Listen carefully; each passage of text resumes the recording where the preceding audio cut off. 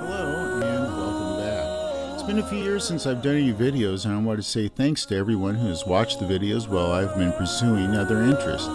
It's 2017 and time to continue to explore this wonderful collection of Colt semi-automatic pistols. We're going to resume our journey with the Colt Super 38. We'll take a look at some beautiful pre-war examples that are in wonderful condition. There are several examples to take a look at, such as the Super 38 I'm holding. This pistol shipped in 1931 and was fitted with King grips, King sights, and a King trigger. As you can see, the pistol has been well taken care of in the 76 years since it originally shipped from Colt. The beauty of the Colt pre-war finish looks great, and I hope the camera does it justice. And within the collection of Super 38s, we'll also take a look at the match model, or the Super Match.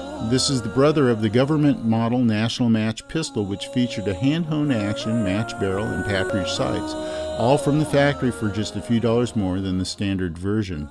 And after taking a closer look at the Super 38, we're going to look at the Colt licensed versions manufactured in other countries. We will start with the Norwegian version of the model of 1911. Norway started negotiations with Colt in 1915 for production of the 1911, and the first Norwegian 1911s were assembled in 1917.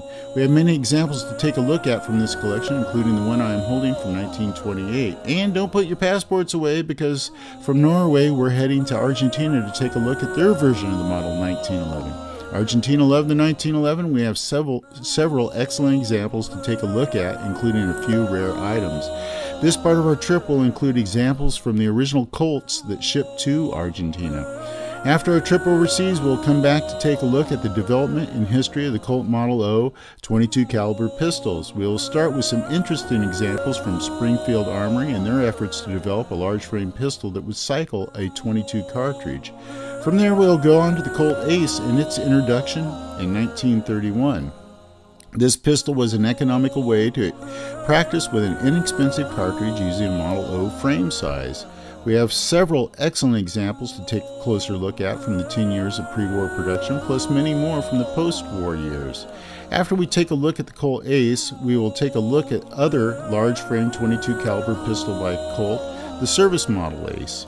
Introduced in 1936, the Service Model Ace featured an improvement in design with a Williams floating chamber that helped to better simulate the recoil of a .45. From there, we'll move on to take a look at the conversion units and their development. Introduced in 1938, the conversion units were an excellent way to change your government Model 45 to a 22 if you wanted to save some dough on the practice range. As you can see in the case below me, we have more than a few examples to look at. We won't skip the 22 to 45 conversion unit that could turn your Service Model Ace into a 45. Not too many of these were made. I hope you will join us for the upcoming videos, and as always, thanks for watching.